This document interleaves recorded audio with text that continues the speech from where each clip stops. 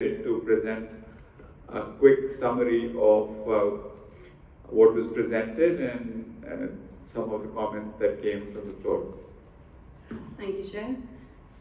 So thank you for sharing all your experiences and framing this priority in a very comprehensive and multifaceted way. I see that most of the countries here have underlined the importance of risk assessment in financing. And INFF, thank you, Matthew, for giving that presentation on how the risk assessments and diagnostics can modify the financing strategies in various countries. France, you mentioned while it is important to have fiscal space for responding to disasters and have adequate public financing, it is also important to focus on financial instruments to relieve the governments of this financial pressure.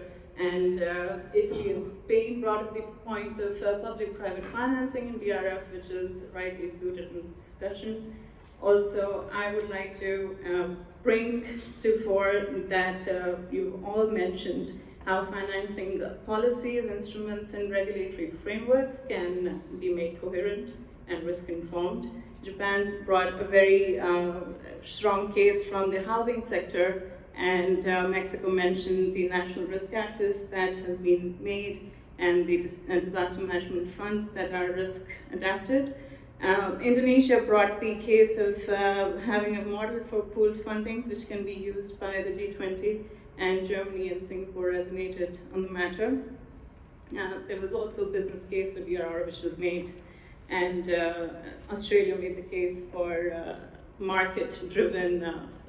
market-driven insurance coverage, and also Indonesia made the case for having insurance in the agricultural sector, and so did UAE resonate on the matter.